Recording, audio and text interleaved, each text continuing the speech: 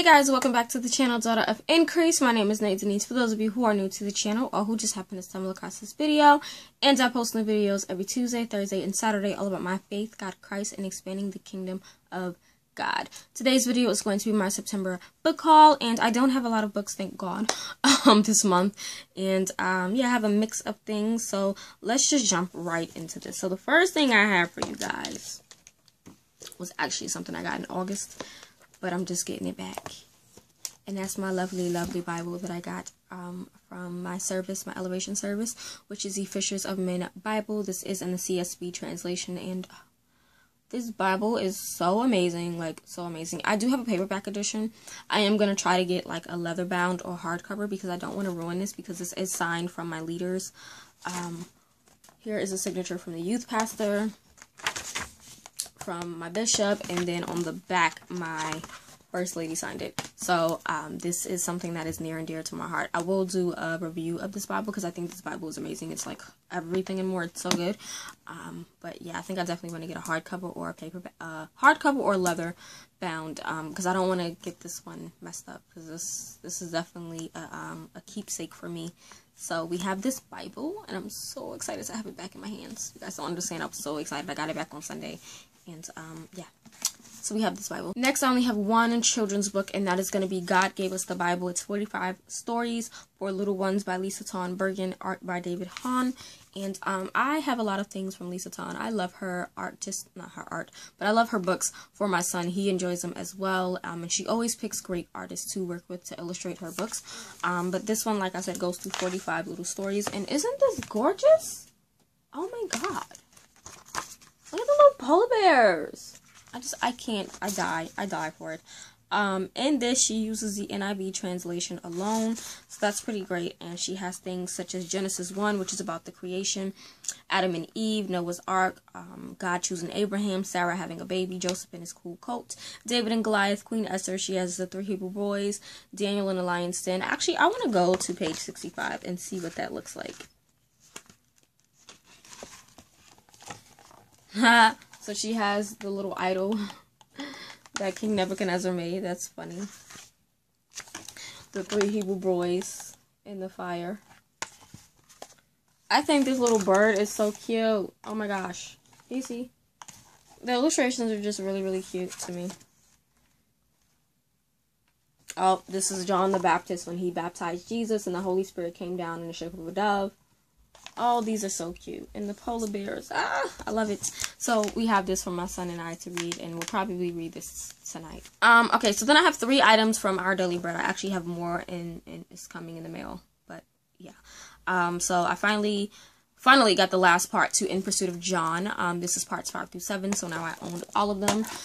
I'm waiting for them to send out the form so that you can just have the actual DVD so that I can send this set to someone else, which is why I haven't unwrapped it.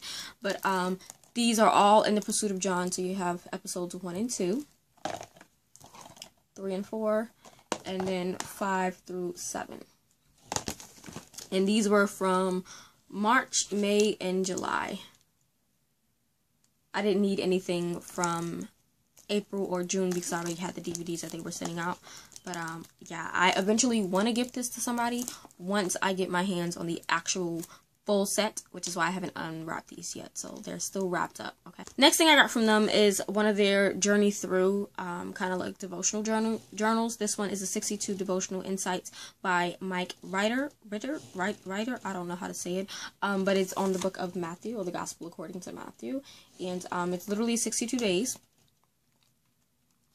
But what I like is that they give you they give you the scripture, they give you the breakdown of the scripture, and then they give you space for you to think through and write notes. So I have this. I have one on, oh my God, I can't remember what the other one I have is on, but I do have, I think, 1 or 2 other ones of these, based on the New Testament, and these I feel like are great ways to dive into the Word without feeling overwhelmed. So I'm definitely excited to do this, especially when I study Matthew, because I have yet to study the Gospel according to Matthew. Yeah. Next thing I got from Our Daily Bread is their 2020 planner. I actually enjoy their planners. I think their planners are cool. They're tiny. They look like this. This is what a weekly spread looks like. You have your weeks, then you have your shopping list, and then over here you have a long to-do list. So I think it's pretty cool. Of course, some people might not like that because big planner community, but yeah, this is for 2020, and I'm thinking if I'm going to use this one or not. I'm not sure yet. So I'm still debating how I'm going to use this or if I'm going to give it away. But we have this for 2020. The last 3 books are from Rebel, and I also have more books coming from them, which I don't know why they're not here yet, but they're en route here. But this first one is called She Prays. It's a 31-day journey to confident conversations with God by Debbie Lindell, and this I'm actually planning to do in December as an actual kind of like challenge for myself, just to work on prayer. And I like this because she gives you questions, she gives you things to do, little spaces to answer. It's broken down into different days, so you have your day 1 to day 31, and I just think it's awesome, and I'm excited to get into it. Here is another kind of one of them places to journal. But on the back it says, God wants us to know him so well that we are comfortable talking to him about anything and everything, yet there are times when we feel disconnected and insecure.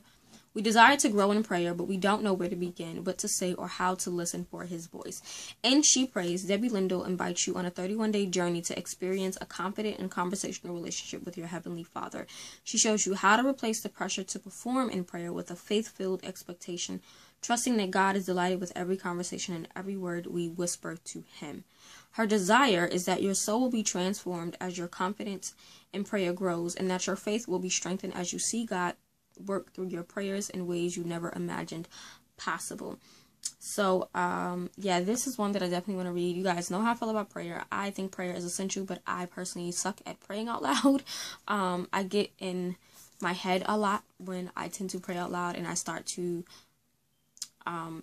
notice things around me instead of just focusing on God. So I feel like this would be one to help me really just stay focused. So I'm definitely going to do this in December, maybe November, but probably December. The last 2 books go hand in hand. So I have 100 Ways to Love Your Husband, The Simple, Powerful Path to a Loving Marriage by Lisa Jacobson. And then I have 100 Ways to Love Your Wife by her husband, Matt Jacobson.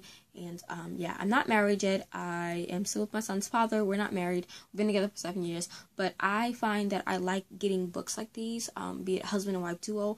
I have another duo coming as well from Rebel, which should have been here, but I don't know. It's on the way. But I like books like these because, you know, when I'm married, I want the type of marriage where my husband and I can study the Word of God together, where we can do the same sort of devotionals, but one geared towards the opposite person, if that makes sense. And I feel like having them in my stash just to prepare is, you know, what God has been leading me to.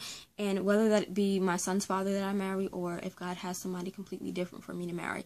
And I know a lot of people get upset when I say that. Some people will literally message me and be like, well, why did you say that if you believe that God gave your son's father to you? I do believe that God gave me my son's father, my fiance. I believe that wholeheartedly. But I also am human. So, you know, sometimes I have my doubts, even though I truthfully love him with all my heart and we love each other. Sometimes our relationship can be a little bit rocky. So I don't know. Everything is in God's hands, but that's not going to stop me from preparing a library for my future husband. Would I love my future husband to be my son's father? Obviously, of course, like that. I love him with all of my heart. We've been together for 7 years. We have a son together. We've been through a lot together. But I also will leave that in God's hand.